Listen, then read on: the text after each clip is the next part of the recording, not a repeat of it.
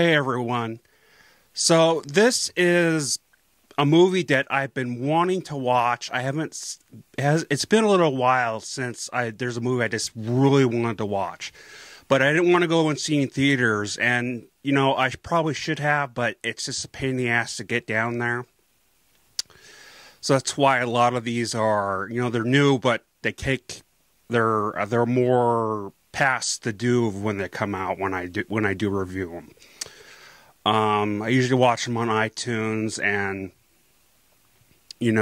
pay for them. There are going to be some other ones that are new, but they finally got on rent because I'm not going to pay full price for certain kind of movies, but I will do the review on them. Hopefully this week I'll do one of those. But this is definitely a high budget movie, and it is based in World War I, and I am not a fan of World War movies, but as I said before, I am trying to get into them more area of the period of it. I don't know anything about it. This whole thing is of around two guys that are supposed to tell a military group down the line that they're going into a trap, right? So these are the message boys. Back then, there was communication. Technology was really bad, and they only had to do other stuff. So usually they would go for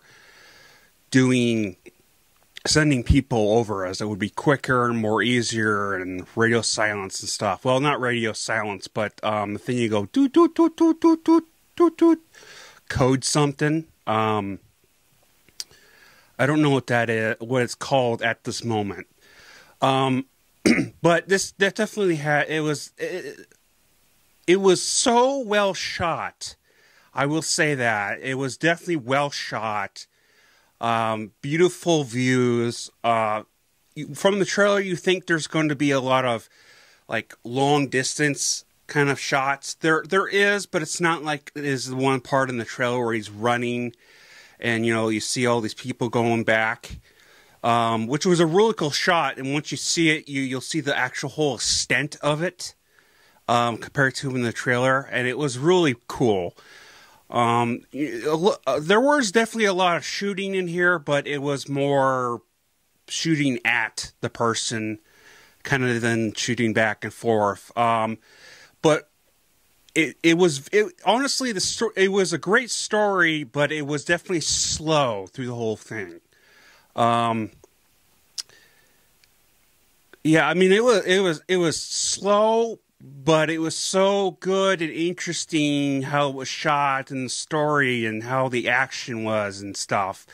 It was definitely something I should have seen in IMAX. And it's definitely something, if you have not seen this, you should watch, and definitely should have seen it in IMAX. Blow your ears out, kind of bombs and shooting and stuff. Great. It was just great. And the whole thing revolves around these two guys the whole time, and you get other people just a little sprinkled in and stuff and stories to it. And how it was shot is so usually movies they'll do cuts to other parts of the scene. This was way more smooth, and it was just like it was done from A to B, where it was just done with one shot. It was definitely good. And again, that problem with doing that is it has a lot of, I don't want to say filler, but it kind of comes off like kind of boring to it, like I said. And but it was a really good movie, and I really loved it. It was really cool. It had a lot of cool parts in there. Definitely shot well. I mean, there's not much more to say about this awesome movie. I would give this 5 out of 5 stars, strongly a 5 out of 5 stars. And you need to go check it out if you haven't already. This is definitely better than that Pearl Harbor movie that they just did. It was last year that I did a review on recently. This is way more top-notch, like 5 up.